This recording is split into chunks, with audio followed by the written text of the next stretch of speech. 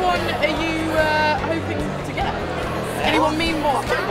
Godlike Genius would be good. that's quite apt. Well, I've been asking a lot of people like who they like to actually see win the Godlike Genius next year, because obviously the Cure up for this year. By that time next year, that'll be like 2 years into our career. I think I'd be quite hurt if we were kind of in the running for that, man. It's about time, basically. Yeah. I'm a bit surprised this year we didn't get it, but you know, fuck, it's always next year.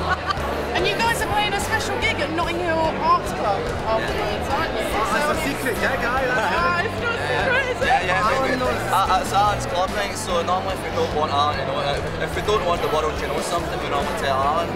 So we say there's this, Alan will say that there's this thing, but don't tell anybody, you know, and Alan, he's quite good at letting the world know, so yeah. I was going to say, it's not that secret anymore. That's no, man, yeah. No, it will be good. So are you going to be, you're obviously going to be refraining from the drinking then, if you've got to be playing, or? Yeah. I know you're a sober bunch, so. Yeah, we'll miss a drink, right to the smack. Nice.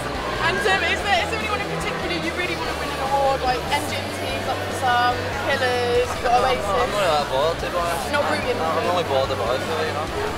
Okay, well, I hope you win. You're best album, haven't you? I'm rooting for best album. So. Even if we don't know, they'll be good to us, you know what I mean? Yeah. NME's been good to us, so it's like, we couldn't complain either way, but I don't really care about everybody else winning awards, really, you know? Yeah.